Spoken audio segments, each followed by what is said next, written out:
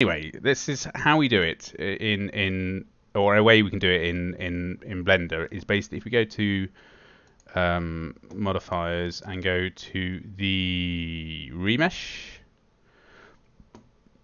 you see it's already doing its thing, and I found, first of all I went 0.1, and this is where it got quite slow.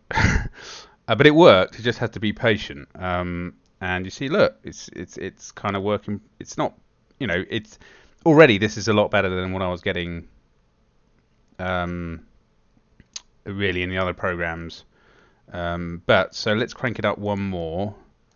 I think what I did is I went to, let's just do 3.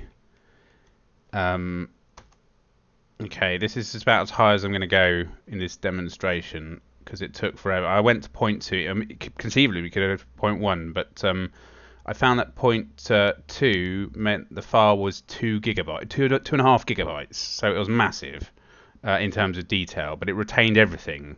0.3 is just about manageable.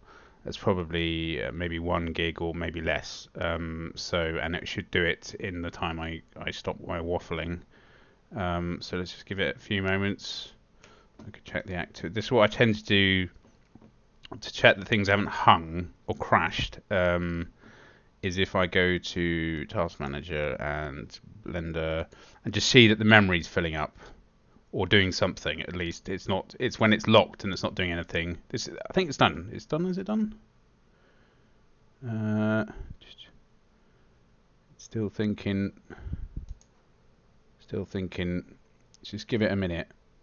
I'll pause the video. Let's pause the video and I'll tell you how long it takes. Pause. Is there no pause?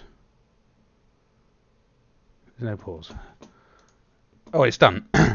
And you see, this is pretty good. I mean, it's not, it's not perfect. You've got little. You can see where the sort of the squares or the voxels or whatever it's using to remesh. It is voxels, yeah. It's doing little steps there, but we're now. I don't think at the size I'm going to 3D print it, you're not going to see that. Hopefully, you could. I mean, this is at 3. I did it at 2. I mean, you could try 1, but God knows how big that file's going to be. I mean, let's just export this or apply it first of all. This will take take some time for it to do its thing.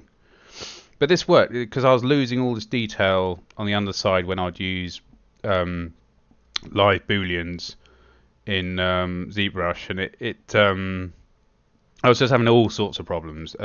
Partly just because the models. I mean, it's a nice model, but it's not. It was never built for 3D printing. But this technique is super quick, which is great because it's last thing you want to do is spend like a day cleaning up a model. If you just need to 3D print it.